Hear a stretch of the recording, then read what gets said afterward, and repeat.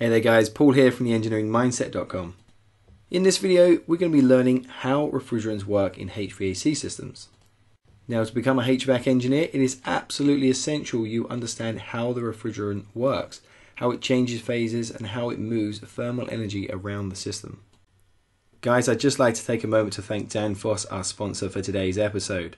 Danfoss is your go-to source for information and resources that can help you through the cooling industry's transition to natural and climate-friendly refrigerants. They have a deep understanding of all the new regulations and their effects, and they're ready to share their knowledge and solutions with you. They've also made helpful tools like the Refrigerant Retrofit Guide, the Low GWP tool, and also the Cool Selector 2 app, which is available for free on their website. You can access them now by visiting refrigerants.danfoss.com. Alright, so jumping into the video, now it doesn't matter what type of system you look at, all the way from the refrigerator in your home to simple split units and even large industrial chillers, essentially they all work the same. And that's because they pass the refrigerant between the main components of the evaporator, the compressor, the condenser and the expansion device. When we say refrigerant, what we mean is a fluid that can be easily boiled from a liquid into a vapor and also be condensed from a vapor back into a liquid. And this needs to be able to occur again and again and again without failure. So what is used as a refrigerant? Well, we could use water, that will work, and it is used in absorption chillers. Now, if you haven't watched our video on absorption chillers, then I highly recommend you do so. We've also got a lot of other interesting videos such as air-cooled chillers and just general HVAC and building services videos. So do check these out when you get a moment.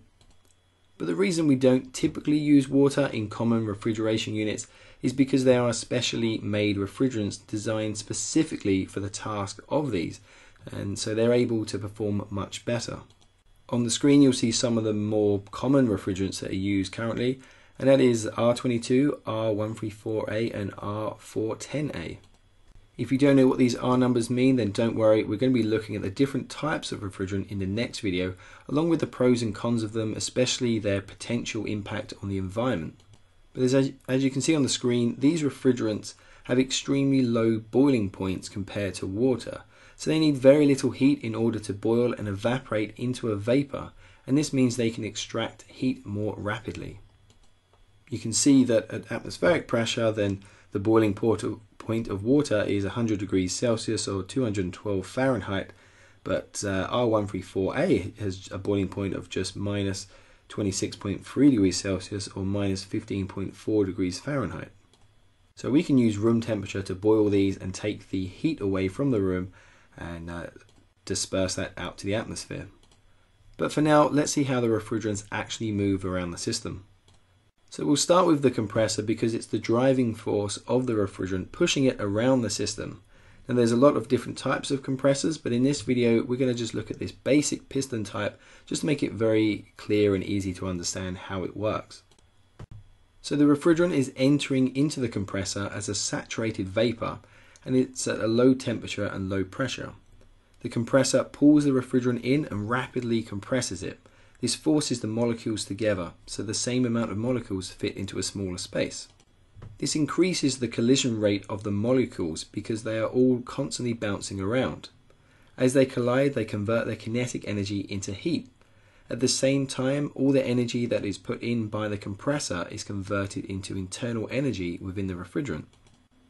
This results in the refrigerant increasing in internal energy, enthalpy, temperature and pressure.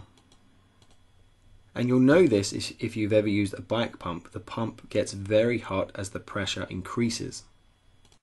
The refrigerant now comes from the compressor around into the condenser.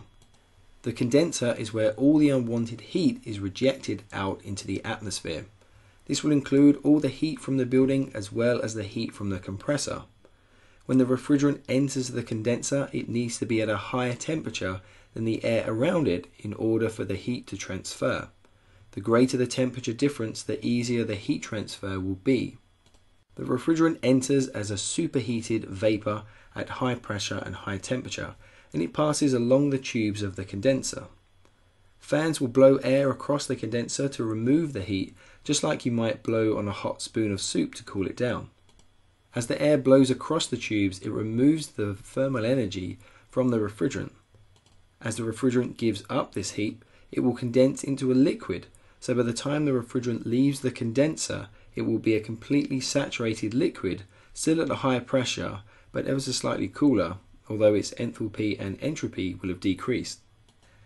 Now you'll see this if you pour boiling water into a glass. You'll see all the steam start to rise out of it, and also the steam, as it comes into contact with the glass, which is at a cooler temperature, it will condense, and that steam will then form a vapor. And that will then, as it condenses, it will then roll down and make its way into the bottom of the glass again, back into a liquid. Next, the refrigerant makes its way from the condenser around and into the expansion device. In this case, we've got a thermal expansion valve. The expansion valve meters the flow of refrigerant into the evaporator, and in this example we're using a thermal expansion valve which uses a capillary bulb to control the flow through the valve depending on the temperature at the outlet of the evaporator. The valve is a bit like a spray nozzle.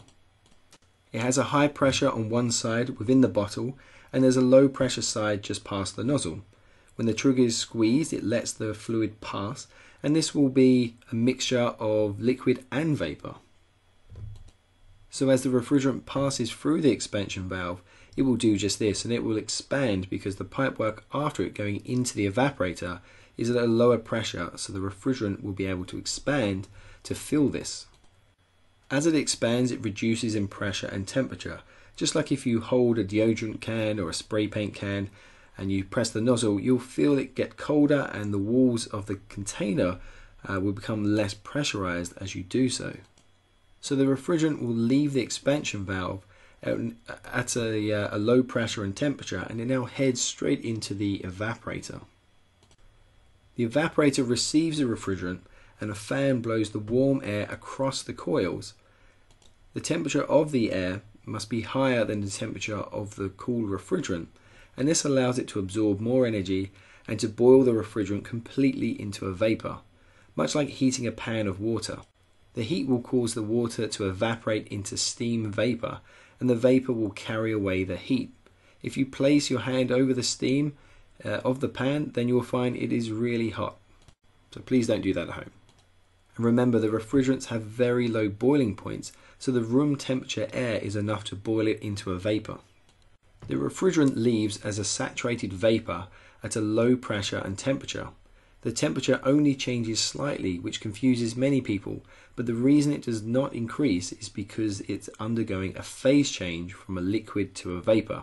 So the thermal energy is being used to break the bonds between the molecules, but their enthalpy and entropy will increase, and this is where the energy is going. The temperature will only change once the fluid is no longer undergoing a phase change. Alright guys, that's it for this video. Thank you very much for watching. I hope you enjoyed that and it helped you.